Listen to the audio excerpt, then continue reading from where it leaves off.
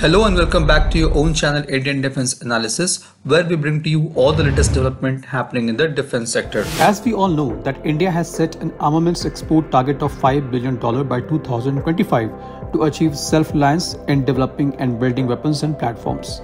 While India had already achieved $1.75 billion of defense export in 2022, it is targeting for $2.37 billion of export in 2023.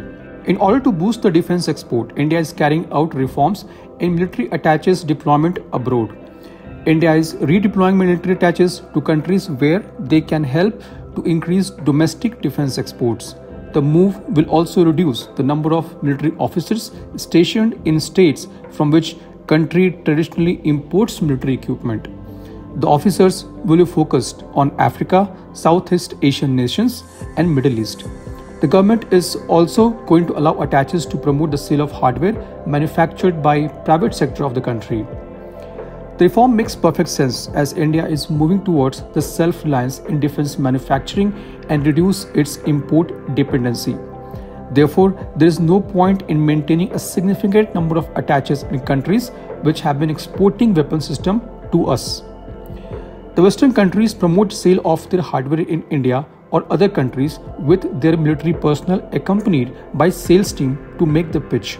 India is also going to follow the same strategy. The Indian defense attaché can play a pivotal role in understanding the defense requirements of respective country and can promote the export of Indian defense products in their respective countries. India is offering its key home-built weapons and platforms including Tejas fighters, light combat and utility helicopters, Akash missile batteries, artillery guns, Pinaka rocket launchers, besides armored vehicles, mobility vehicles, drones, loitering munitions, small arms, offshore patrol vessels, interceptor crafts, communication and surveillance equipment.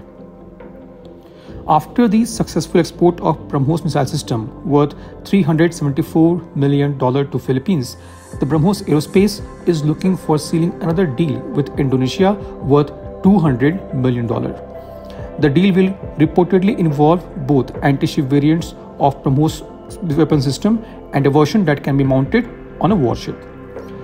The BrahMos Aerospace is also expecting second order of BrahMos missile system worth $300 million from Philippines. Thailand, Malaysia and Vietnam have also expressed interest in purchasing the BrahMos weapon system. In 2022, India has also concluded the defense deal worth $250 million to supply Armenian armed forces with Pinaka MBRL, anti-tank munitions and a wide range of ammunitions and warlike stores.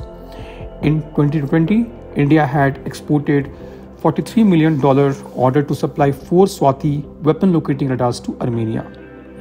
It has also been reported that India is close to seal another deal for export of guided Pinaka multi-barrel rocket launch system. However, the name of country has been not yet disclosed. The contract is expected to be finalized in upcoming months. On 28 September 2023, the Indian Air Force Chief, Air Chief Marshal V.R. Chaudhary has said that Indian Air Force will post its officers as additional defense attaches in Armenia, Spain and Ivory Coast. The move will boost India's defense export of its indigenous aircraft such as LCA Tejas and helicopters such as ALH Dhruv and LCH Prachand. Indian Air Force will also post a licensed officer in the American Pacific Air Command.